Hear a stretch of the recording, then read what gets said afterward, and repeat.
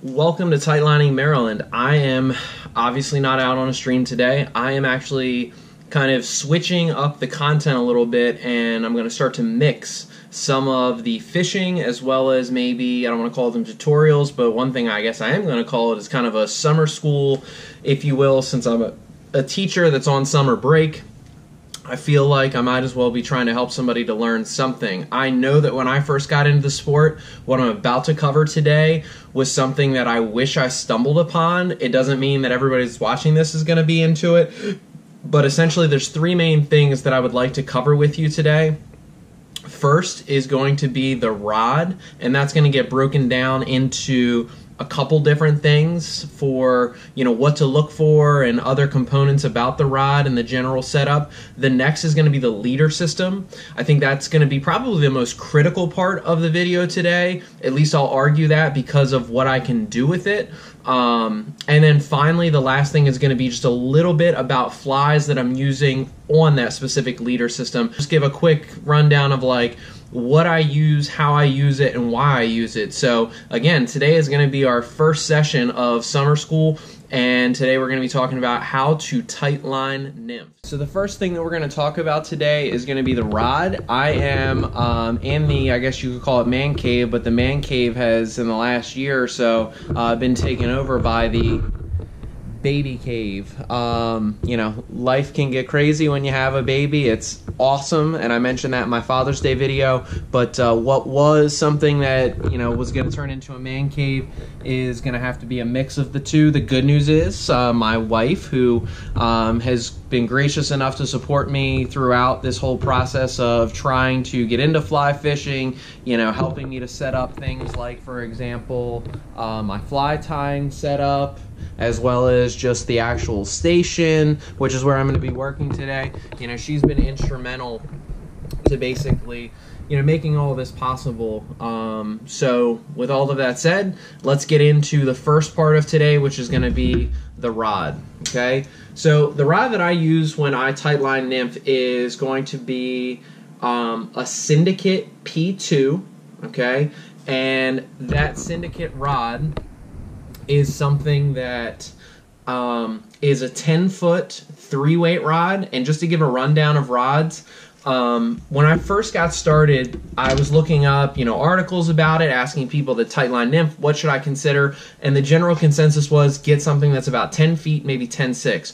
You can definitely go larger and get an 11-foot rod. I think there's some that even go 11.6. But the reality was, I felt like a good base was going to be a 10-foot rod for me and a 3-weight. You can get them in 2s, and that sensitivity is going to get better. You can get them in 4s, and that's going to help you to, basically be able to fight bigger fish. If you're going to chase maybe steelhead, you're going to want a 4-weight at least. If you're tightline nymphing, I know a lot of people use 7, 8s, maybe even, I want to say 9-weight for steelhead, but that's a whole other conversation. I'm talking about the average guy that wants to get out on a stream. They want a tightline nymph for trout that might range anywhere from 4 or 5 inches all the way up to 20, on a good day. So the moral of the story is, I struggled with a 10-foot rod to begin with. It felt extremely awkward after only using, 8-foot and 8'6" rods, but this has really become kind of like, I guess, a second skin, if you will. So I'm going to encourage anybody watching this video to go with a 10-foot or a 10'6". 3-weight is great. I don't think a 2 is needed. I don't think a 4 is needed. A 3 is a nice intermediate between the two. Good sensitivity still in the 3. Good enough backbone that I feel like I'm almost using a 4-weight. So, when I get into a larger fish, I can still put a lot of pressure on it. But other rods to consider outside of Syndicate, Cortland produces one. Orvis with the Recon just put out one specifically for, Euro nymphing, as well as Sage has one with ESN. There's a variety of options out there for you in terms of rods, but I felt like Syndicate at the price point of $300 delivered everything I wanted and more, and I didn't have to pay $900 for an elite rod, and I didn't have to maybe go as low as, $150, $200 for one that maybe wasn't going to be as good a quality. The last thing that you need to know about the rod is going to be the line, and the line is actually the least critical part, I'm going to say, of this entire video, okay? So don't check out on me, but in the same light, it's not something you need to really know, because the reality is, if you're using the setup that I use, which is, You know, I'm not saying my setup is the best setup. I'm just saying that it's something I've really taken to. I can go out on basically any stream and feel confident that every single time I'm going to catch fish. And there's no better feeling that when you step onto a stream, whether it's your home stream, a new stream, whatever, that you're going to go out and catch fish. So the reason why I say you don't need line is because my leader system, which is going to be the next thing that we cover, the leader system doesn't require that we actually use a whole bunch of line, if any at all. So I'll get into that leader later. But the line that I do use on this is a Rio Euro line, and that line is extremely thin. That line is extremely sensitive and very easy to cast. If you use regular line and it comes out of the reel and you're trying to tight line, as soon as you, like, for example, stick your arm out, which you're going to have to do for Tightline nymphing, and you have regular line coming out of this reel, what's going to occur is that line's heavy and it's going to slide back in, and then it's going to pull your leader system in with it. So that's why if you are going to be buying line, I would say it's really important that you get a specific Euro line, or you make sure that your leader system is longer than just average, because that way you can use exclusively the leader system and maybe still keep on your regular floating line or weight forward line, whatever the case may be, and avoid having to use any line at all. So that's a cheap tip. Pay attention to the leader that we're going to talk about today to avoid having to buy some line. The second part of what we're going to be talking today about is going to be our leader system, which again is going to be the most critical part, in my opinion, of this entire process to make sure that you have a successful day, and hopefully one in which is going to be relatively stress-free. Here is an image that I hope makes this a lot more simple, and so that you don't have to like go back and rewind a bunch of times. So just to cut right to it, here's the image.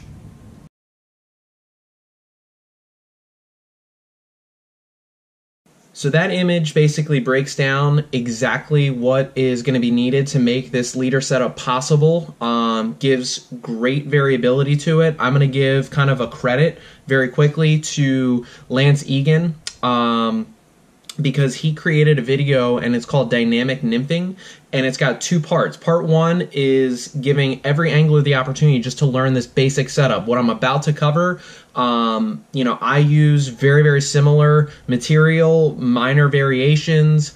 You know, I'm certainly not trying to steal his idea by any means, but I'm trying to communicate that, like, anybody that wants to learn more about this could certainly watch part of this video, but I'll never do it justice compared to the professionals and what they did. So I highly encourage you to check out Dynamic Nymphing, part 1 and part 2 for once you really start to master the system. They give a lot more specifics in part 2 that really helped me to step up my game to the next level. So here's what we got in terms of the setup, okay?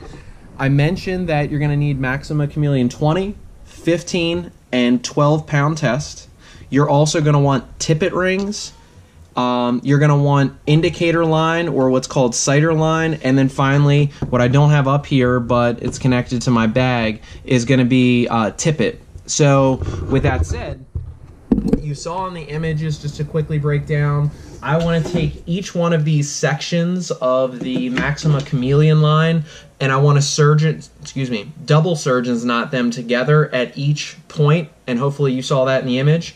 What that's going to do is it's going to allow me to basically have this leader system as long as I need it to be. So for example, I mentioned earlier that the best way to kind of keep this cheap and not have to purchase line, which could cost you $50 to $75, make your leader longer than just an average one, just by a couple feet. And what that will allow you to do is make sure only the leader itself comes from the reel all the way up through the guides and out the rod. If you can do that, you won't have to worry about line. If you short this leader, though, you will have some line that needs to come out. I typically have, to be honest, either none or maybe a foot to a foot and a half, but the line that I'm using is that Euro-specific line, and it doesn't pull it back through the eyes or the guides of the fly rod. So to get into it, I'm going to want, as it mentioned in the image, 5 to 6 feet. I would err on the side of caution and go with maybe 6, because then when you double surgeon's knot, you're going to be cutting off a little bit of both parts.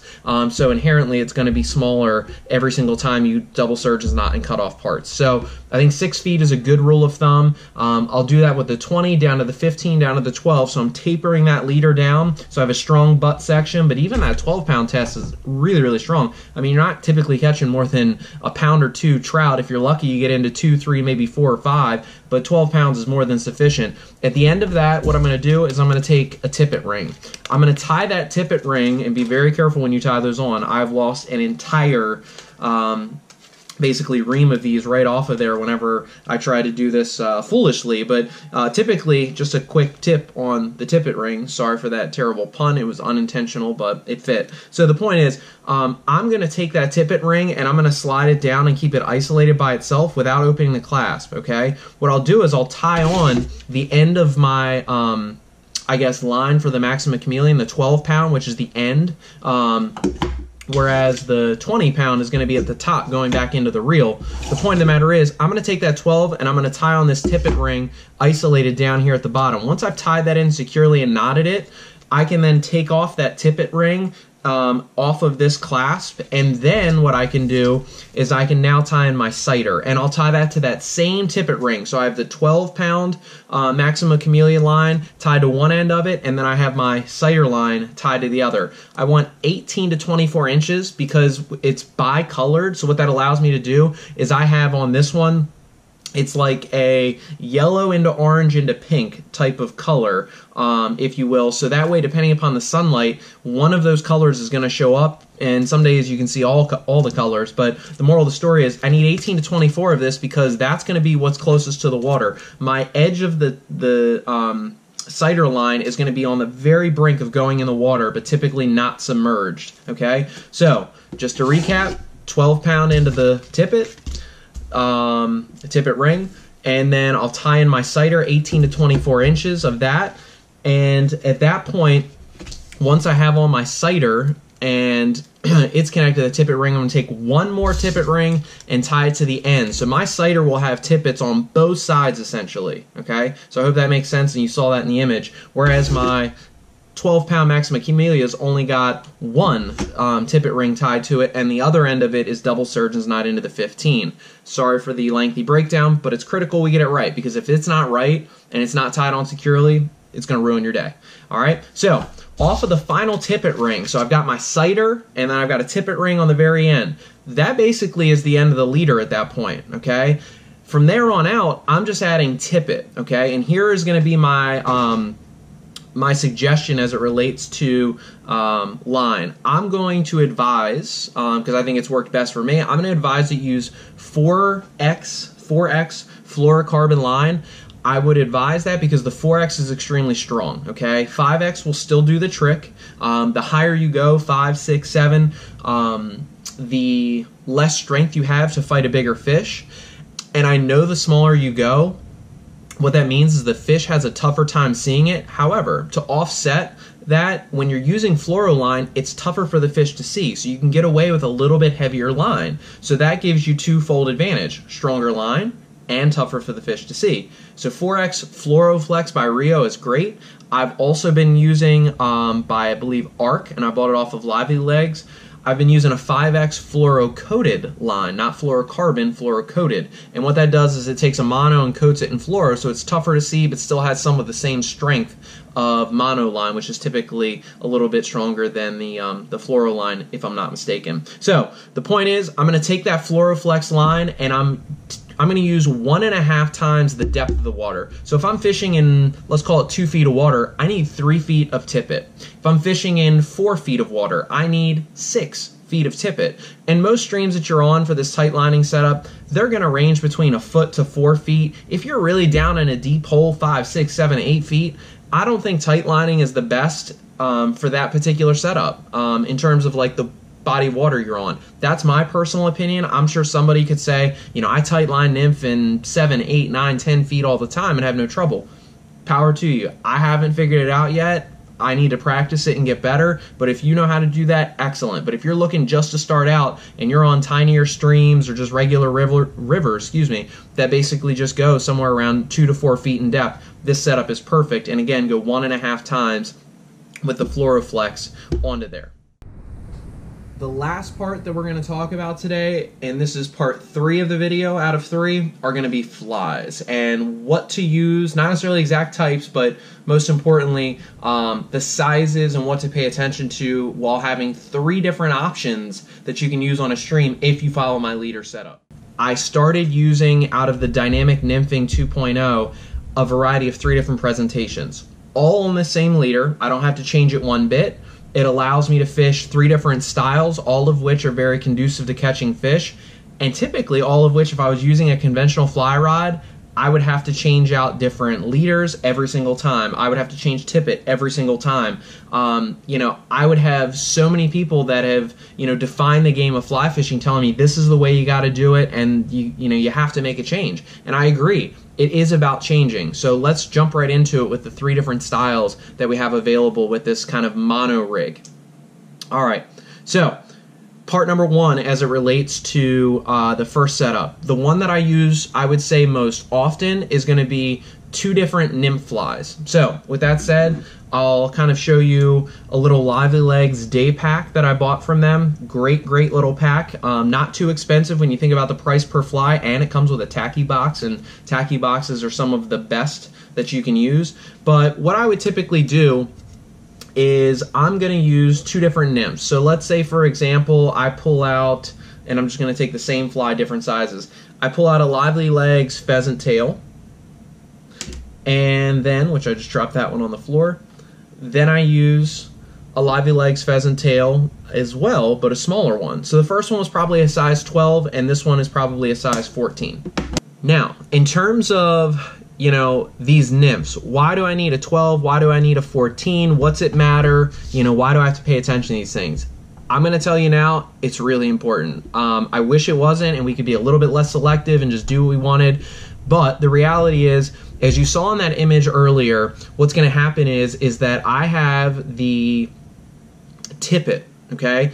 Let's say I have that 4 to 6 feet that I mentioned before, okay? So I have my 4 to 6 feet of tippet. What I'm going to do, which is really important, is I'm going to double surgeon's knot another piece of about, I'm going to say 18 inches, maybe slightly less, but about 18 is fine, okay? So I have my 4 to 6 feet, and I have my 18 inches. What I'm going to do is I'm going to double surgeon's knot them, and I want to give an overlap, and certainly look into videos on how to double surgeon's knot. It takes a little bit to learn it, but it's really not that hard, and it's a great knot that helps you to use this. So the point is, I overlap them, I tie in my surgeon's knot, and what's going to happen is I'm going to have a tag that comes off on both sides. So I've now mounted both of these lines together, my original tippet 4 to 6 feet, and my extra tippet that's about 18 inches, and I got these 2 tags. So I'm going to cut one of these tags off, and I'm going to have now just one. All right, now I know this image is terrible with fists and hands, but I also had the image before, so I hope that helps. But the point is, off of this tag, I have 2 options. I can either go with a dry fly, which we'll talk about soon, or the extra nymph setup, okay? The reason why I like the tag setup is because it allows your smaller fly to more so free flow in that current. If I were to, as some people do, tie in my 4 to 6 feet of tippet, and then I just put my first fly right here, and then off of the bend of the hook, what some people will do is tie line directly onto the bend. I used to do that. However, I've come to find out that I like using the tag because it gives me better action in the water, and I've been catching more fish. So that was something I did through trial and error. Both methods work, both will land you fish, but I really do feel like the tag option is better. Now, I mentioned earlier it's important to know the sizes.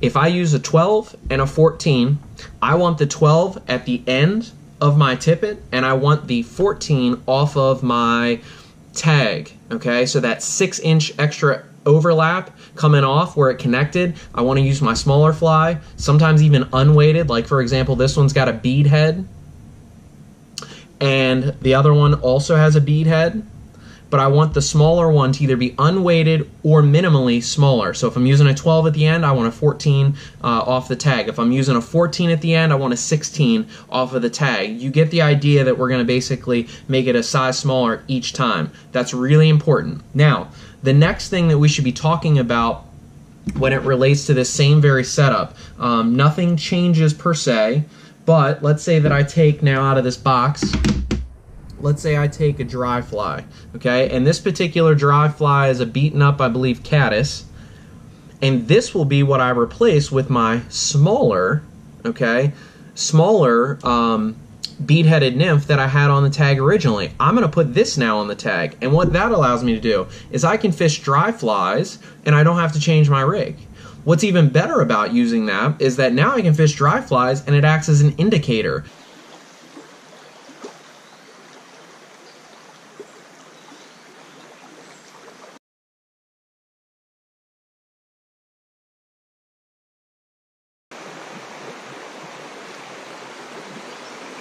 So not only might I catch fish on the dry, which here's an example of one that really got me upset.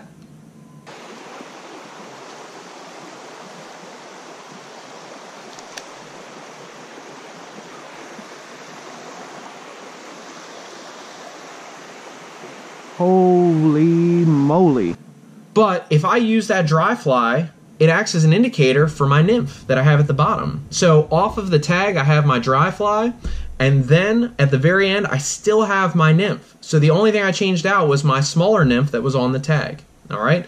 Now, here's the one tip I need to give you in terms of that setup. Make sure that in this one, we work opposite. So for example, when I was using double nymphs, I said the tag needs to be smaller, use a 14, and then have a 12 at the end. That way when the heavier one is the end, it kind of keeps it on the bottom, and this one flows in the middle of the water column. It's going to be the opposite now with dry flies. If this is, let's say, what looks to be a size 14, so if I'm using a size 14 dry fly, here's what I need to do. I put that on my tag, and at the very end, now what I need is I need a 16, so a smaller fly. A size 16 is what I'm going to use as my nymph. The reason why is I don't want to drag this this dry fly. I don't want to drag it underneath, and if that fly is heavier than my dry, it's going to happen. Then I won't get a good floating action. The whole system's going to be off, so pay close attention to that when you do it. Whether you're nymphing or whether you're using dry fly and nymph with the dry dropper, pay attention to the sizes. It will matter. It will make a difference for catching fish. But I've really fell in love on smaller streams, whether it's brook trout, wild brown trout, any of those situations. A dry dropper has been my go-to lately, but I still advocate for two nymphs. That's also a great setup. Here's your very last one that we need to talk about for this leader system. So I've gone two nymphs for tight lining. I've gone dry dropper. And the final one is going to be a streamer setup. On my streamer setup, which is, I still have this on from Father's Day, the very last cast of that video, I truly caught my best brown trout that you can check out, and I've just kind of dropped the card up there in the video for you. But that best brown trout that I ever got, and it was on a tiny little wild stream, I elected to go with a streamer. I used the same exact setup and made minor variations to my leader system off of the tippet. So all I'm ever changing is the tippet. The leader stays the same no matter what. So here's what I did.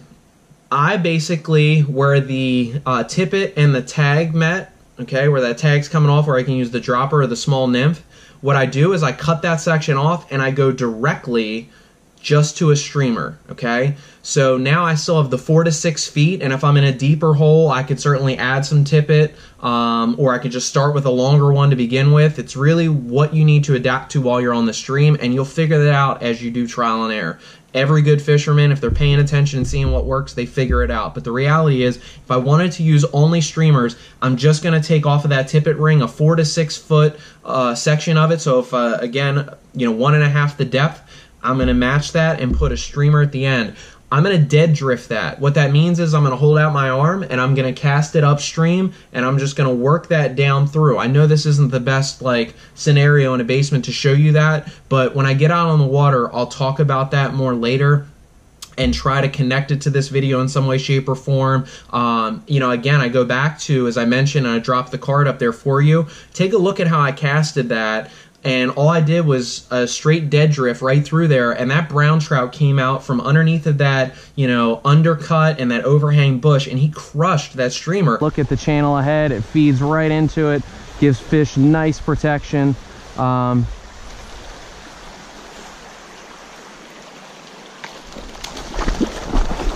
And I wasn't stripping it in like a lot of people would. It was a dead drifted streamer that required nothing special, and I kept it on that same very setup. So I love the setup for the versatility. I love the setup for the ease of how quickly I can change everything and not need to reconfigure all of it, not have to pay for all these different types of, leaders and cut them down and change them out. This has really kept the price down for me, which I know is most important if you're just starting out, but it's also most important that, it keeps it simple while you're on the stream. More time fishing equals more chance of you catching fish. So the last thing we're going to talk about here today in part number 3 is going to be flies, okay? I have a fly box here. It's got a variety of different flies in it. What I typically use when I'm out on the stream, just to drop a couple different examples, is I would use, for example, some of these hare's ears, maybe what's called a sexy waltz. It's got a little bit of a tie-in with the dubbing. I might use a Frenchy fly. Okay, I might also use things like, for example, these tungsten torpedoes. These are great. I need to tie some more, but I have a tungsten surveyor right here. I mentioned that in the last video, how it's one of my favorites. I could use a red dart. Okay, I could use other variations of sexy waltz. Pheasant tails are great options as well. But keeping it simple, getting it down to like what I would call confidence flies, just like they're going to say in the Dynamic Nymphing video, but flies that you go out on the water and no matter what the dynamic is or what the makeup, chemistry is of the bug life and the, the activity of the stream, I feel like these flies really put me in a good place to catch fish no matter the situation. So hare's ears, easily a go-to. Waltz worms, tungsten surveyors, all the ones that I essentially have mentioned here today, they keep it simple, they're easy to tie, and they're something that are extremely effective. The Lively Legs box that I mentioned earlier, I've caught wild fish, I've caught stocked fish. The streamers are, I would argue, the perfect size because they're not too big for maybe a brook trout to chase them, but they're also a good size for, as you saw in the video, great brown trout to chase. I'm not quite sure what size these are, but I'm going to estimate that they're probably a size 8. I'm not extremely familiar, again, with when it comes to streamers, the different sizes. The nymphs I'm really getting good at picking up the size based on eye, kind of gauge. But, again, these streamers are not altogether that big. And I would say they're probably somewhere between a 6 and a 10, but let's safely call them 8. But it, again, allows me the versatility to have different flies I'm confident in, different flies that allow for different presentation, depending upon what the water's like, and just flies that ultimately are going to catch fish. There is nothing better when you get out on a stream than catching brown trout on artificial flies that you've hand-tied, moreover that you created your own leader system, you tweaked it to the perfect situation given what you got, and sometimes you're rewarded with a personal best fish, and sometimes you're rewarded with, something as simple as, a 5-inch native brook trout that, absolutely annihilated your fly, and it's just got beautiful, I would say orange belly or pink spots or whatever the case is that you're looking for. You can do it with all the flies that I mentioned today.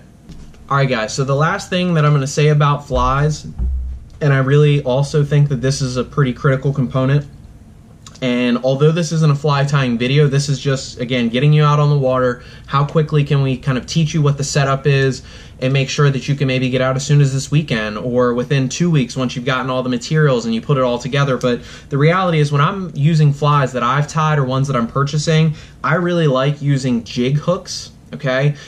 And it really, for me personally, although again, in the comments you could certainly, give some feedback on your thoughts, but I think jig hooks are great because of the fact that, number one, when that jig hook goes down into the water column, it's going to put the hook kind of on an angle so that that hook isn't facing down towards the bottom but up towards the top. And the reason why that's important is it allows for less snags on the bottom. Doesn't mean you'll never get snagged, but it does mean that you typically have less snags. So these particular jig hooks are great. The only thing that I should say about that, whether I'm using Orvis or a Lively Legs product, which is a little bit cheaper, so it's a little bit more cost efficient, but when I'm using those flies, one thing that's really important is I need what's called slotted beads, okay? So these slotted beads, what it does is it has a cutout in the bead itself, and it allows for it to basically go around the jig. So for example, what I'll do is I'll take out one of the jigs off of this Orvis and just kind of show you really quickly what I mean. So hopefully this is going to show up. So what you see there in the in the hook, and just in case, I'll show it here as well. What I can see there with the hook is the hook's got a small little bend right at the top, so it's not just a straight shanked hook, okay, that leads up to the eye. It's got a small curve right in it, right at the top. So that slotted bead basically goes over that particular curve in the hook, and if I was using a regular bead, it will essentially not work, or not work well at least. Might not even work at all if I'm not mistaken, but the reality is jig hooks have really been kind of something I tie all of my flies on whenever I'm nymphing, okay, just to make sure I'm clear on that. When I'm nymphing and tying on nymphs, I use jig hooks, I use slotted beads, and I typically tie on size 14 as well as size 12, okay? The last couple things that I'll say about flies to wrap this up, because again, it's not a fly tying video. I'll do something related to that later.